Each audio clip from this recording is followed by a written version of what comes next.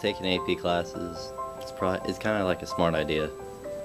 It's if you pass the class, you pass the test, you test out of that for college, saves you money in the long run, and you know, it challenges yourself, gives you new opportunities, you learn more, and it's beneficial towards college because you'll really appreciate not having to take those extra classes and having to spend more money. It was a miracle that I passed my AP test. I had goals that I was going to work hard and achieve what I wanted to. This year I took 3 AP classes and managed not to sink, so I know you will too. I've learned over time to start out strong at the beginning of the semester and keep the pace throughout the rest, so you don't have to worry about bringing up your grade or getting a certain score in a final. In a class as broad as AP Biology, sometimes you'll come across a subject that seems impossible to wrap your head around. Don't get discouraged. Understand that this is okay. Just change what you're doing. If reading your notes or textbook isn't working for you, look for other resources. This is probably going to be one of the first classes you'll have to study on your own for.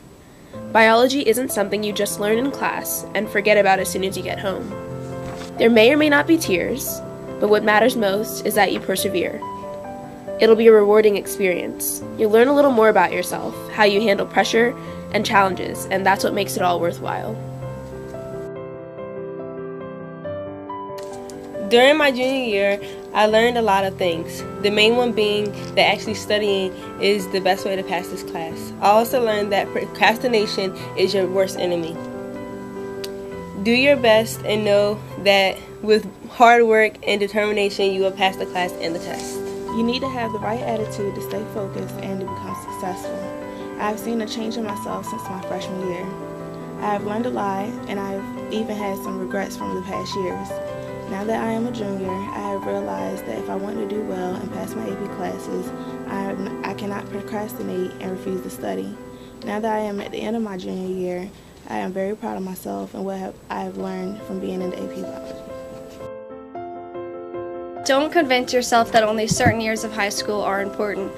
Every class should be treated as if it's the most important, putting as much effort into your least favorite subject.